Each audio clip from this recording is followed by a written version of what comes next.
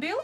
That's right, build your city with three-dimensional structures in medieval society.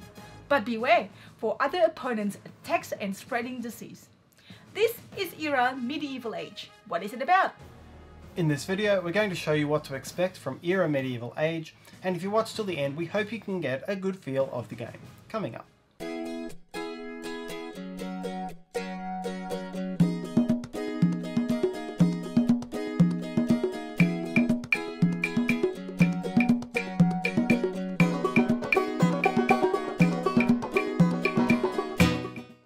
Hi, it's Tarrant. And Stella from Meeple University. We bring you a variety of quality board game videos. Now let's find out more about Era Medieval Age, designed by Matt Leacock and published by Plan B Games and Eggertspiele. Released in 2019, Era Medieval Age is a dice-driven city-building game in which players try to construct the best medieval village they can. It was designed by Matt Leacock and published by Eggertspiele and Plan B Games. The game plays 2 to 4 players competitively with a solo mode and is of medium complexity. In each round, players command dice representing their population based on the buildings they've built. Longhouses produce peasants, keeps produce nobles, churches produce clergy, and so on. Simultaneously and secretly, players perform a Yahtzee roll of their dice, looking for resource and action symbols, but not allowed to re-roll any skulls.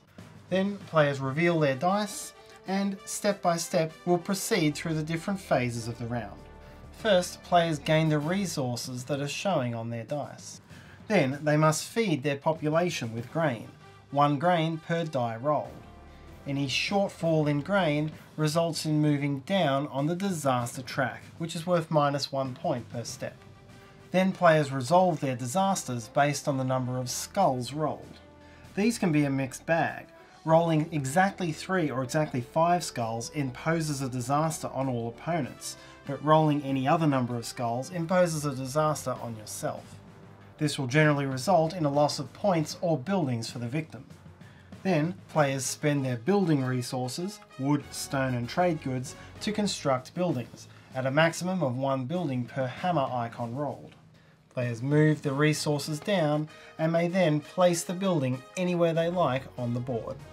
There are 13 different types of buildings available for construction, all with different costs, points and effects. Finally, players who have rolled more swords on noble dice than their opponent's swords and shields can extort a resource from those opponents. The opponents may give up the resources, or may refuse and lose 2 points on the disaster track. Buildings are key to the game and key to most of the points.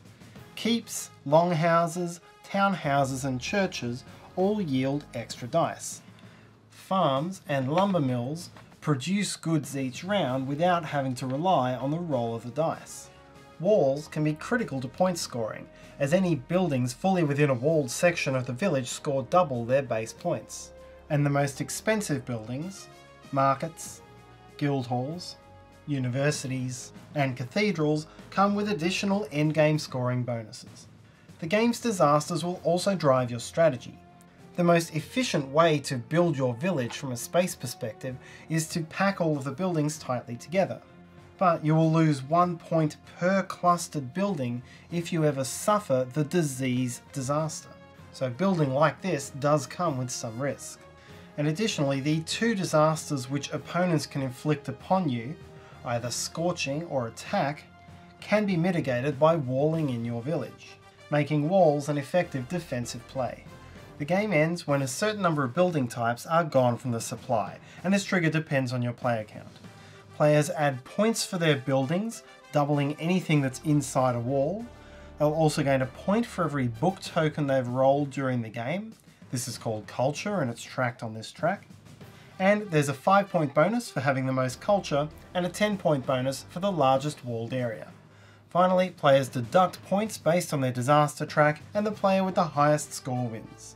The game comes with fully 3D plastic models representing the buildings, with higher point scoring buildings standing taller above the others, making the game a much more special gameplay experience than it could ever have been in cardboard. The game also comes with rule modifications for solo play, using a dummy player's noble dice to determine whether or not you're extorted, and you'll compare your final score against a table in the rulebook. And that's what to expect from Era Medieval Age. We hope that you enjoyed this video and we hope that it helps you. If you enjoyed this video, please let us know by hitting the like button. Write your questions or feedback in the comment sections below. You can also follow us on Instagram for board game photos and reviews. And finally, if you'd like to be among the first ones notified of what's new from us, please consider subscribing to our channel. You can click on that mortarboard in the corner with a meeple under it, and do hit the bell to be notified of our new videos. Until next time!